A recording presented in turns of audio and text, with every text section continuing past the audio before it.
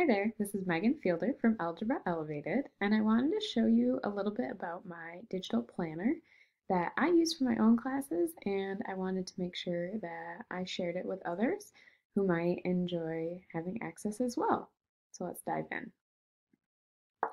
Here's what the planner looks like when you open it up. So there's a little information there and some updates about how you can customize it. But if I walk you through, you can double click here and choose any date you want to start your planner on.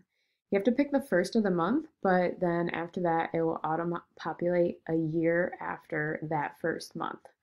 Then you get to choose if you want it to start on Sundays each week or Mondays. After that, when you look at your yearly calendar, that's what will populate first. And so I like to have mine start in September and then it goes through the following August. So that's 12 months from September. And then it will also update in a monthly calendar. So again, I start with September and then after that, it will continue through all the months. And you can go up here and it will quick jump you to a month of your choice. You can hit previous month and it will take you to the previous one. If I go back to September, there's also this to-do list on the side. If you uncheck the box, it will take that line out of it. If you check it off, it strikes through so that you know that that task is complete.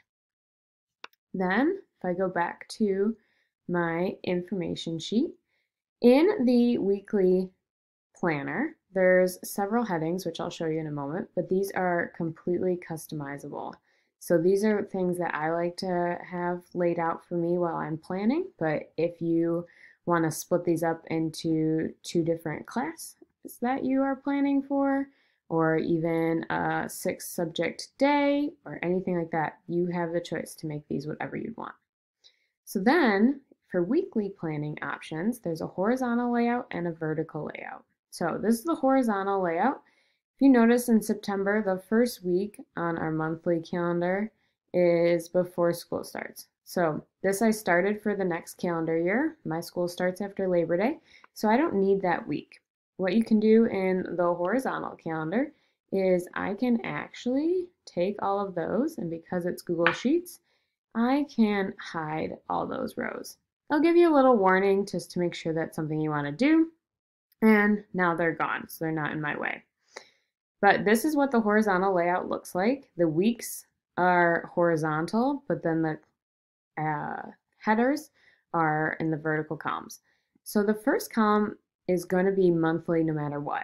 What's really cool about this resource is that anything you put on this calendar, so on the 6th, I put Labor Day, and here, it automatically puts that on your weekly calendar. So no longer do you have to copy that information back and forth and do all that work twice. It will automatically put that there for you. After that, these are your custom categories. So I have warm-up, activity, exit ticket, homework, links, and then a reflection. What I love about this planner is instead of just one box for each day, it's split up so you can really think through your day or your class period with those students. I'm a secondary teacher. These are all the components of a 1-hour class. I hated when they were in one box. It just didn't work well for me. So if I look at my first day of school, the warm-up, they have to pick up the syllabus. They can sit anywhere. We go over it. There's a little interview thing I do. There's no exit ticket at the beginning of the year much, but then it becomes pretty routine in my class, so that's why that's there. There's the homework, and then links. You can hyperlink to anything in your Google Drive. Look, those are Google Docs. Anything in your Google Drive, or if I go down here, this is a link to an outside URL. You can link this to a lot of resources. Then no more of where did I put that information, and it's all in one place for you to find. You can even link it to Teachers Pay Teachers activities that you've purchased or are thinking about purchasing that really fit in right there on your plans. So at the top, you still have this quick navigation to each month. So I can jump down to April. You can see I haven't filled this in. It's for next year, so it's just getting started. I can jump back up to September. I can quickly jump to the following week there, or I can quickly go back to the previous. You'll see these are from my monthly calendar, auto-populated in. They're all right there. So lots of interactive features here. That's the horizontal plan. That's the one I personally prefer. There is a vertical option if that works better for you. And so they start on Sunday. That's what I chose at the beginning. The monthly, again, will auto-populate. If I go down to this month, or this week, there's my monthly information. And then you can list your other pieces of each day there, just like the horizontal version. What's also kind of cool about this is that I can jump back to that monthly overview and jump to those weekly plans pretty quickly. Also, if you're wondering what this is on the side, in the monthly view, it's linked to the weekly plans. I can click number 7 and it will take me to my weekly March. I can go back to the yearly and there's quick links to monthly and weekly options there as well. Super interactive, super dynamic, all coded to help you make your life easier. Some bonus features of this planner is these class sheets or grading sheets or class rosters, whatever you'd like to call them. So it's set up for 8 periods. Well, you'll notice that 7 and 8 kind of disappeared. That's because on this info sheet, I can customize these and I can put whatever I'd like in those headers. Well, I don't have 8 periods. I only have 6. So I just deleted them so that they weren't in my way. And then up here, you can quick jump to those different class periods or different hours, or you can click jump back to the year overview as well. If I go back to first hour, this is the first version of these rosters or grading sheets.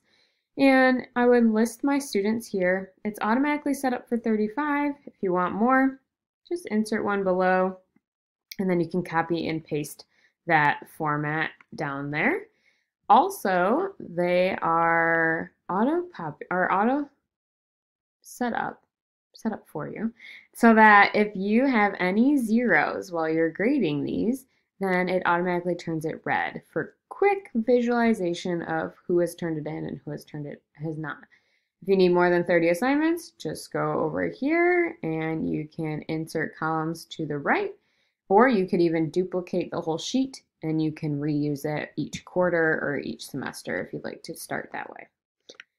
Then there's another option for this. It has all those great features, but instead of entering numerical values, you can enter check off for the assignments instead. I personally have better luck with this because if I enter a value, knowing Google Sheets, you can do this autofill. And so I can fill everybody with that 100% of 5 points in my class. And then I can go back in and I remember, oh, student 6 and student 18 didn't turn it in. I'm going to put a 0 for them. So it's just a little easier for me to use the points version, but if you like the checkboxes, that's there for you as well. That is the little overview of this calendar. Again, everything is editable. You can start this on whatever day you want. So what's great is after you purchase it once, then next year you can just make a copy and start it on the next September. So you can come up here, you can make a copy. You can make a copy of your filled in version, and then you just have to tweak things and move them around based on the new dates of the calendar year. Or you can go back to Teachers Pay Teachers and download a blank version of the calendar. What you also can do, which is so cool, is you can share this to so many people. So you can share it with administration, you could share it with colleagues, you can share it with that new teacher down the hall that you're trying to help out. You can make it where they can edit it so they could include their own pieces if you're trying to work together. Or you can make it view only so that they don't have access to mess with your plans, but they can see what's going on in your classroom. Lots of great features.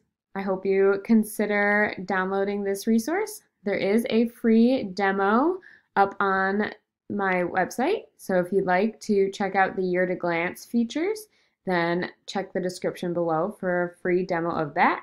If you like all the features that this planner has to offer, please purchase through Teachers Pay Teachers. Thanks.